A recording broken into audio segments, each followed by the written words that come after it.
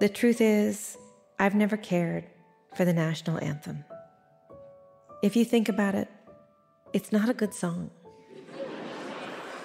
It's too high for most of us, with the rocket's red glare. And then there are the bombs. Always, always, there is war and bombs. Once I sang it at homecoming and threw even the tenacious high school band off key.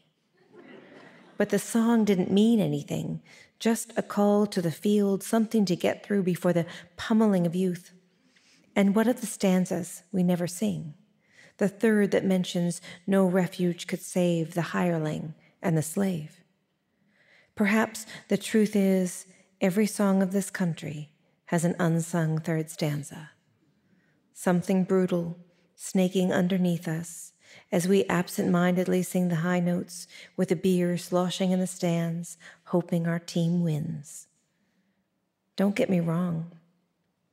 I do like the flag, how it undulates in the wind like water, elemental, and best when it's humbled, brought to its knees, clung to by someone who has lost everything, when it's not a weapon, when it flickers, when it folds up so perfectly you can keep it until it's needed, until you can love it again, until the song in your mouth feels like sustenance, a song where the notes are sung by even the ageless woods, the short grass plains, the Red River Gorge, the fistful of land left unpoisoned, the song that's our birthright, that's sung in silence when it's too hard to go on, that sounds like someone's rough fingers weaving into another's, that sounds like a match being lit in an endless cave, the song that says, my bones are your bones, and your bones are my bones, and isn't that enough?